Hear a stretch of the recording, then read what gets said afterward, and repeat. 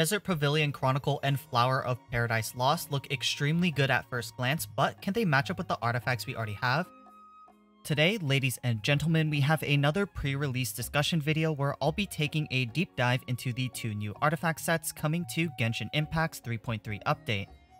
If you like math or want to learn something new, buckle up because we're going to play around with the numbers.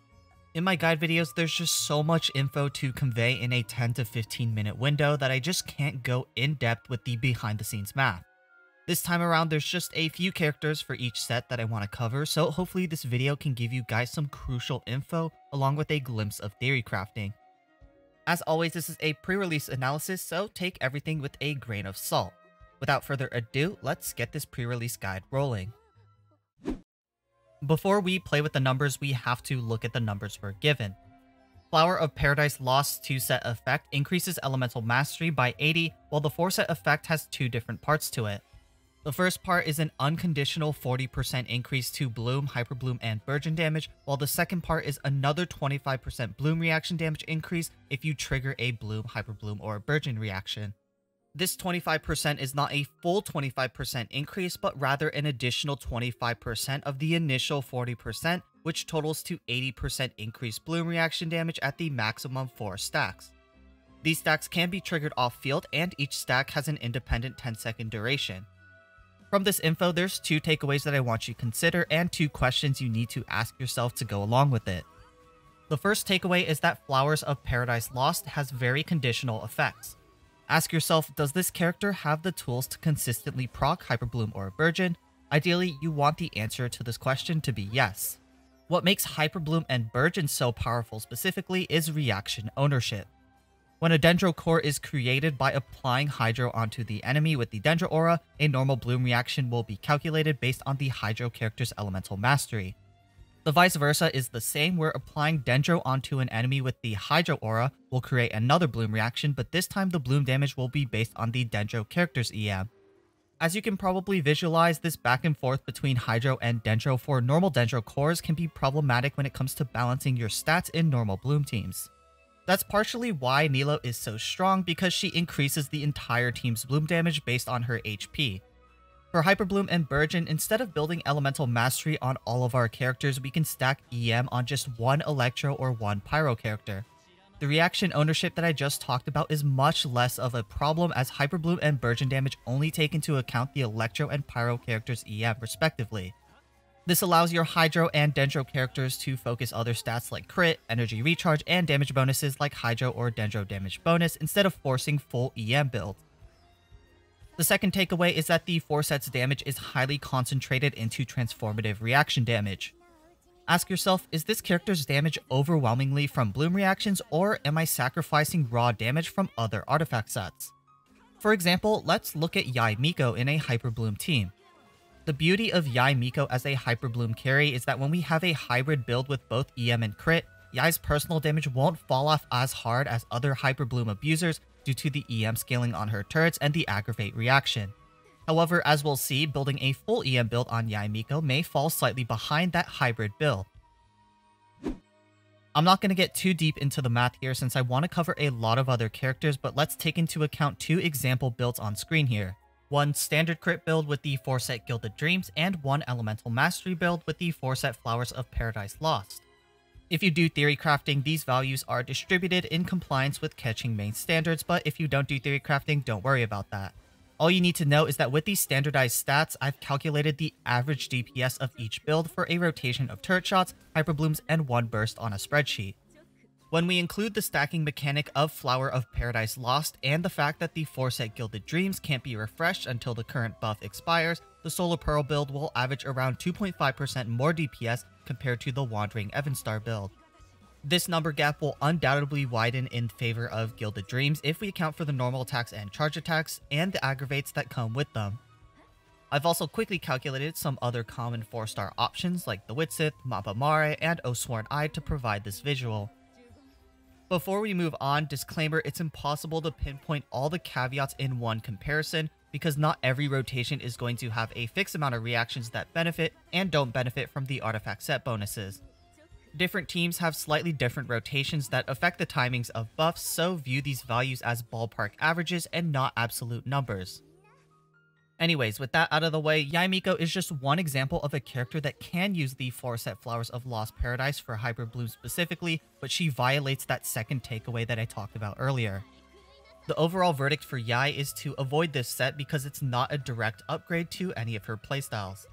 You'll find a lot more success getting good substats on a 2-set combination or just farming the 4-set Gilded Dreams for her. Thoma, Dori, and Kuki Shinobu are the predicted top 3 characters to use the new 4-set Flowers of Paradise Lost, and I can say that with confidence even if the set hasn't been released yet. The reason why I mentioned these characters together is because they all share the same niche. Without Dendro in the equation, these characters have split scaling on their abilities and hardly provide any damage. Each of these 3 characters focus on defensive utility to the team in the form of healing for Dori and Kuki and shielding for Thoma. Let's get Thoma out of the way first so we can do a direct comparison with Dori and Kuki. Moving into the first condition, Thoma can consistently proc Virgin with each wave of Pyro from his elemental burst.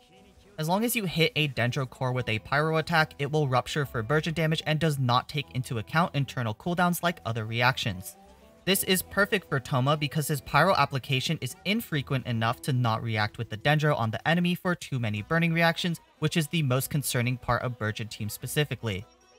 However, the speed of his Pyro attacks are fast enough to quickly remove Dendro cores off the field before they explode naturally or explode due to reaching the Dendro core limit. Other popular Pyro characters like Yoimiya or Hu Tao not only like to focus Pyro damage and crit stats over Elemental Mastery, but they also provide more Pyro application than we want with Virgin teams. For the second condition, Thoma does not sacrifice any damage by abandoning his old build. If we're talking about an HP build, yes, Thoma does lose a good margin of shield absorption, but what we're looking for in a Virgin team is just enough shielding to block some of the AoE rupture damage from our own Virgin reactions. The rest of the survivability is often handled by our Hydro characters, which include Kokomi, Barbara, or Xingqiu. If we're talking about 4-set Gilded Dreams versus 4-set Flowers of Paradise Lost, then it's not even a competition for damage. Virgin and Hyperbloom damage before resistances is calculated with the following equation. Reaction multiplier and level multiplier are always constant, with reaction multiplier equaling 3 and level multiplier equaling 1446.85 if your character is level 90. EM goes in the parentheses and the bonus percent at the end is where the 4-set effect of Flowers of Paradise Lost goes. With the full EM build, a standardized value would be around 700 EM for the 4-set Flower of Paradise Lost build and 850 EM for the 4-set Gilded Dreams with 4 different elements in the party. Plug these values in, and theoretically with just 1 stack of Flowers of Paradise Lost for an entire rotation, we already reach a positive DPS increase. When we account for the various buff uptimes of each artifact set, the average DPS increase from the Flower of Paradise Lost goes up to around 4%. Again, remember that just like the Yae Miko calculations, these are ballpark averages and not absolutes. You can always think of these numbers in a plus or minus 1% to put the range towards a 3 to 5% DPS increase, depending on the variables that are unique to your account and your team. You can still build Thoma with HP for shielding Pyro carries like Yoimiya or Hu Tao, but specifically for Virgin teams, this is probably going to be your new best in slot. Getting right into our next characters, I already explained how Dori and Kuki Shinobu also suffer from poor damage scaling and focus mainly on defensive utility.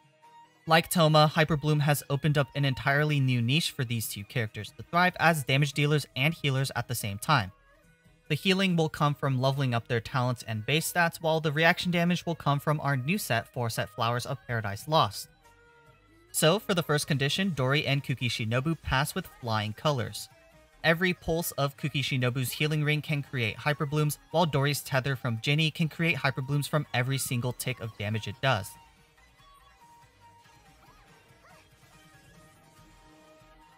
The second condition of not sacrificing raw damage also holds with Dori and Shinobu.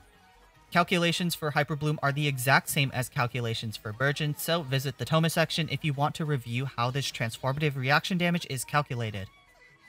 So with the time saved from not having to do the same exact calculations that I did in the Thoma section, the following is a list of pros and cons if you're deciding which character to use for Hyperbloom between Dori and Shinobu. Dori's Genie provides consistent Hyperbloom creations and provides energy to the active character with her elemental burst. The downsides of Dori are that her Genie is immobile and Dori suffers from energy problems. If enemies move out of Genie's tether range, there's really nothing you can do except for waiting out the cooldown and placing a new Genie down, so oftentimes you can run Dori with a grouping character like Kazuha. Dori also has high energy requirements with an 80 energy cost burst, so as you try to get around 200% energy recharge, that can take away some substat rolls from EM or HP if you get unlucky. Kuki, on the other hand, has a mobile healing ring and less energy problems because she's not completely reliant on her elemental burst. However, her healing ring pulses less frequently than Genie's damage ticks, and Kuki also provides almost no energy generation to teammates without Favonia's sword. Overall, the verdict for Dori and Kuki Shinobu is the same as Thoma. You can absolutely use the 4-set Flowers of Paradise Lost if these characters are your dedicated Hyperbloom DPS characters. The 4-set Desert Pavilion Chronicle is a much simpler set at first glance, but it's more misleading than the 4-set Flowers of Paradise Lost. The numbers of Desert Pavilion are as follows. The 2-set gives 15% Anemo damage bonus, while the 4-set gives 10% attack speed and 40% normal charge and plunge attack bonus for 15 seconds after hitting an enemy with a charge attack. Our main target with this set are Anemo hypercarries. Other element hypercarries have similar options that give more value, like the 4-set Shibanawas or the 4-set Heart Adept, due to the fact that the 2-set Desert Pavilion is useless on non-Anemo characters. As such, from all the characters we have in patch 3.2, there's really just one character I want to look at, and that's Xiao. One could argue that Shikano and Heijo could also use the Desert Pavilion set, but not only is this video getting too long, but his normal and charge attack multipliers are so bad that I don't even want to bother calculating the DPS. The majority of Heijo's damage comes from his elemental skill, and personally I think he's better as an on-field driver for off-field characters like Xiangling or Xingqiu with the 4-set Viridescent Veneerer. With a Hyper Carry artifact set, there's only one condition that needs to be considered. Does this artifact set provide more damage than the current best in slot for Xiao? The answer to this is actually no, and here's why. Currently, the 4-set Vermilion Hereafter will beat out any 2-set combination on Xiao by a very small margin, so our goal here is to calculate whether or not the 4-set Desert Pavilion Chronicle will get a slight edge over Vermilion Hereafter.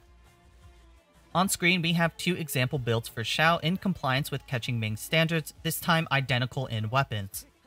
The issue with the 4-set Desert Pavilion Chronicle on Xiao is that although the 40% plunge attack bonus is really nice on paper, the 4-set Desert Pavilion experiences diminishing returns on Xiao, for lack of better terms. This is because Xiao already gets so many sources of damage bonuses from his burst and ascension talents. If we look at the general damage formula before resistances, it has the base multiplier times the base attack first, then everything is multiplied by damage bonuses and then crit. We can get as much damage bonuses as we please, but the 4-set Desert Pavilion offers no attack percent whatsoever, so we're multiplying a lower base number compared to Vermilion Hereafter.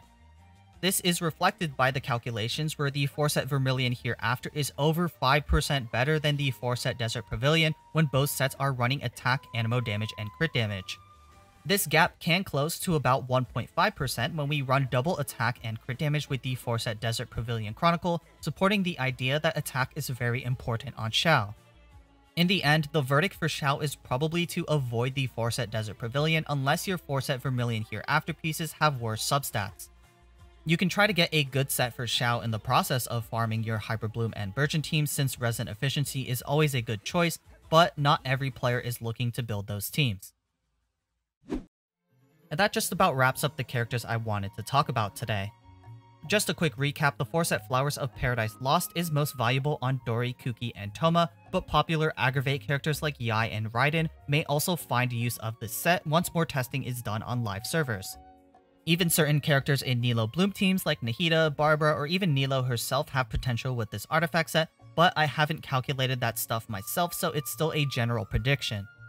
Meanwhile, the 4-set Desert Pavilion Chronicle is viable on Xiao but not recommended to chase after. I doubt Shikano and Heijo will find much use out of this set, but I can definitely say that Scaramouche, who is upcoming, will have great use of this set since Hoyoverse tends to release new artifacts for certain characters. Let me know down in the comments if you're going to farm either of these sets, and if you are, who you plan to farm it for. As always, if you enjoyed this guide or thought it was useful, be sure to support both the video and the channel. You can follow me on Twitch, Instagram, or TikTok, or just sub to the YouTube channel, whatever people do nowadays. Other than that, it's the same as always. I'll see y'all in the next one. Peace.